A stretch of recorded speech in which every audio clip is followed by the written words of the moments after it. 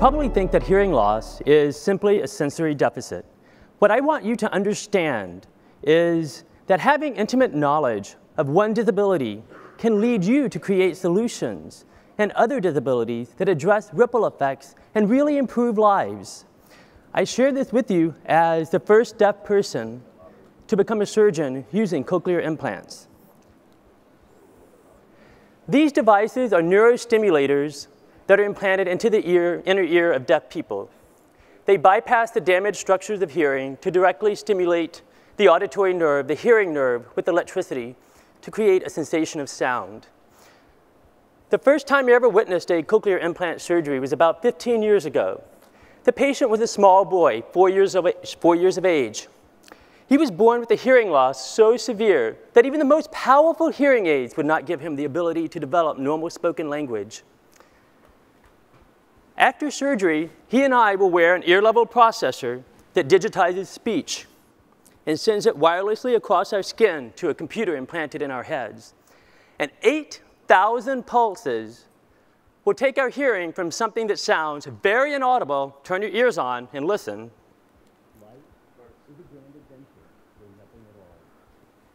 to something that sounds like this. Life is a grand adventure with nothing at all. Think about it. This child's entire auditory cortex will develop solely in response to that electrical stimulation. And I thought about what this meant for him, and I teared up. Because like him, I had been deaf since before I had learned to speak. But unlike him, I didn't get my cochlear implant until I was 21 years of age. I teared up because I thought that he would never endure the profound social isolation that comes when you can only talk to one other person.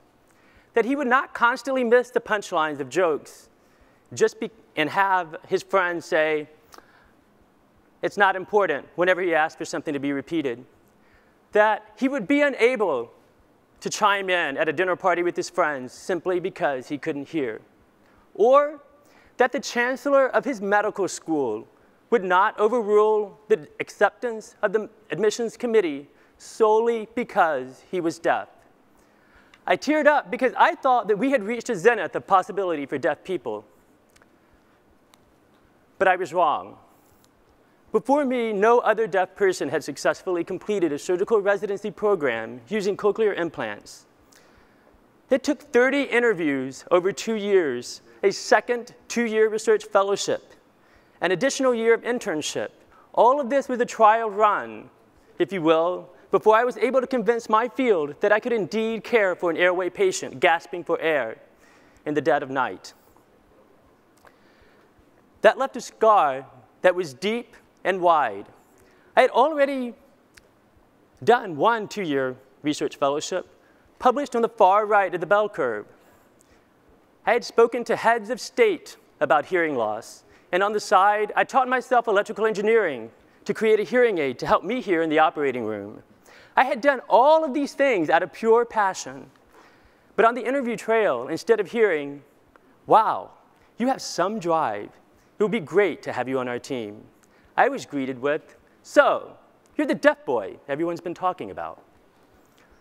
And while I sat on the sidelines, I watched colleagues with similar credentials get into the top programs. But in a really cool change of events, I was recruited to an otolaryngology residency program at Indiana University. It was chaired by the pioneer of pediatric cochlear implantation.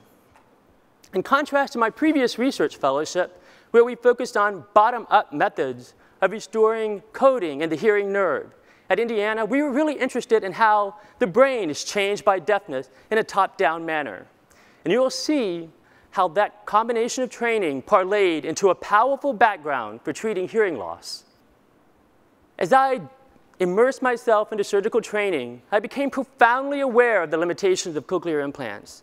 These limitations are not obvious and can really torpedo a deaf person's desire to succeed in the upper echelons of professional society. I was determined to overcome these limitations, and I'll play a sound simulation and let you experience this. During the interview process, I was called shifty and aloof. Why was that? That criticism never left my brain. I delved into studying auditory cognition and autism to figure out some way of deconstructing the deaf interview experience so that we could learn from it. And when you listen to these sound simulations, I want you to pretend that you are an interviewee looking for a job or an employee having a performance review. Recall the stress and the anxiety that you feel as a hearing-capable person, and then with this simulation, think about what it must be like to have a cochlear implant. Ready to listen? Understanding hearing loss as more than a sensory deficit will open new markets. So, you probably understood most of what was being said. But who was that? Is that Stephen Hawking, or is it Daniel Kraft? It's actually Daniel Kraft. Was he making a statement, or was he being sarcastic? Where's Daniel from? What's his accent? The point is, in an interview situation, people tamp down their body language. So how do I tell whether an interviewer thinks that I will be a great addition to their team, or they're more concerned that my hearing might endanger patients? How do I do this on the fly while being witty and charming and not being shifty and aloof? The second thing that's really important is the automaticity of hearing. Remember that you had to mentally reach out to figure out what was being said. We call that reaching out cognitive load, and it worsens during stress or anxiety. It really affects a patient of mine who's a 60-year-old lawyer who lost his hearing late in life. He now hears in quiet 100% of what's being said, but he will tell you that he cannot negotiate a contract between 4 parties because he spends so much mental effort just understanding what's being said that he can't think a few steps ahead to best guide the negotiations. Now, the effect of cognitive load on executive functioning sounds super obvious, but in the operating room, I was in uncharted territory. It's a stressful and noisy environment, and people with hearing loss can't lip read because of the surgical mask. When I hear, I have to parse individual words into sentences, think about what that sentence means, and then I have to perform an action on that thought. Thinking about what you're not hearing is super distracting, so much so that even today I have to train friends and colleagues that I'm not being disengaged or shifty and aloof.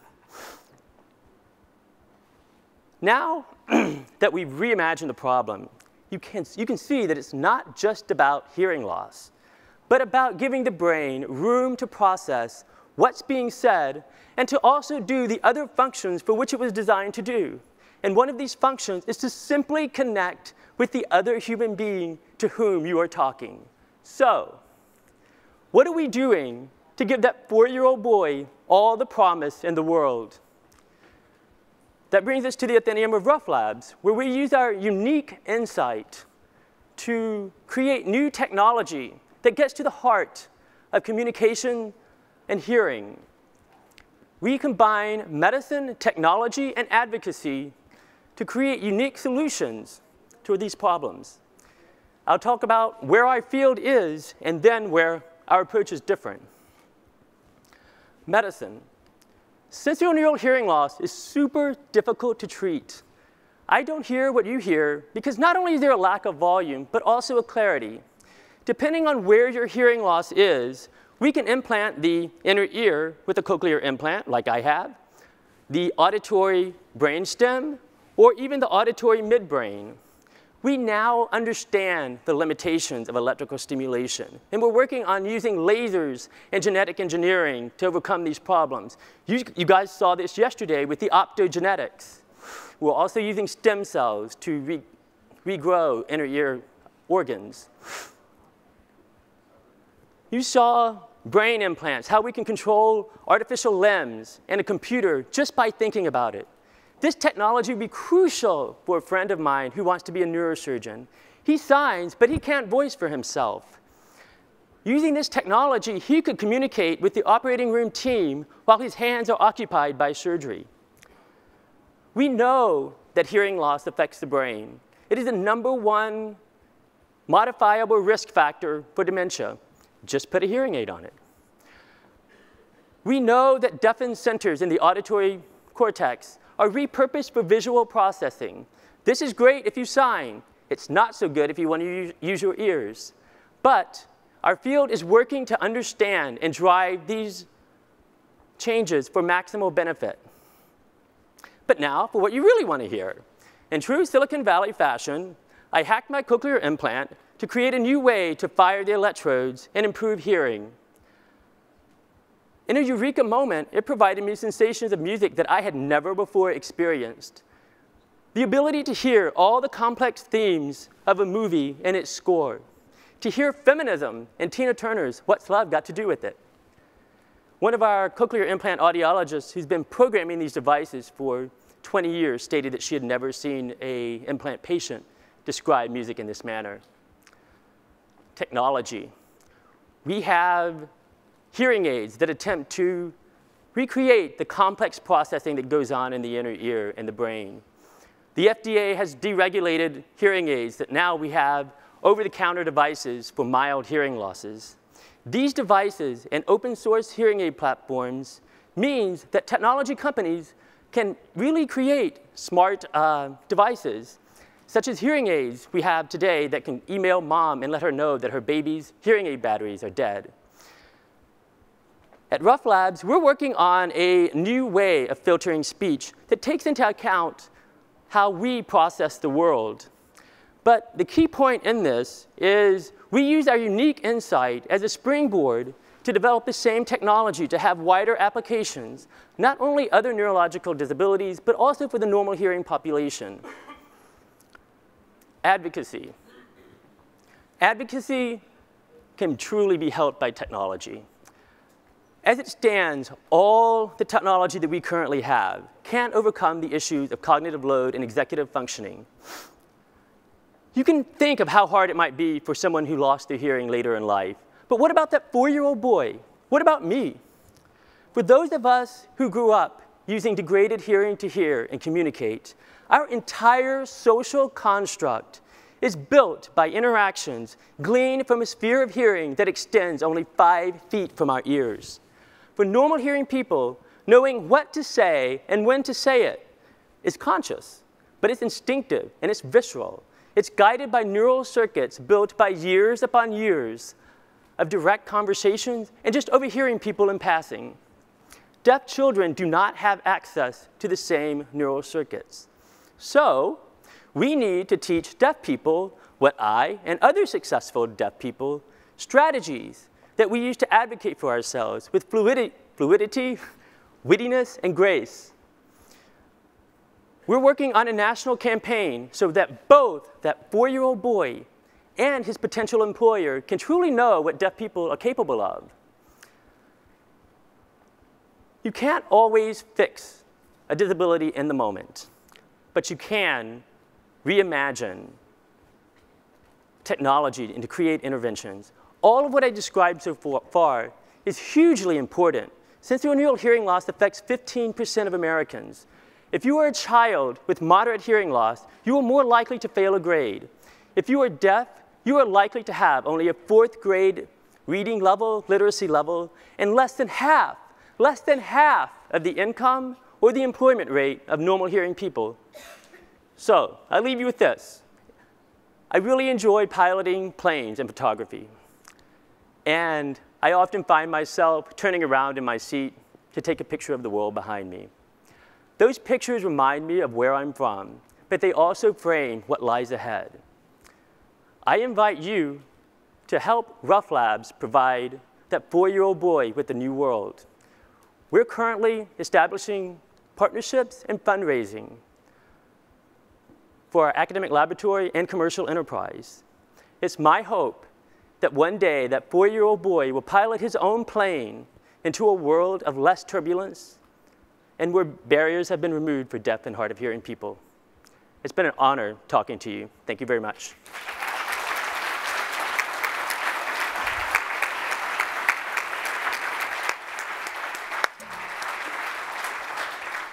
So amazing, inspiring work, and you got to hear my voice. I heard my voice. I could barely recognize it. Mm-hmm. What does that sound like where do you think the next generation of cochlear implants that you're designing will take this?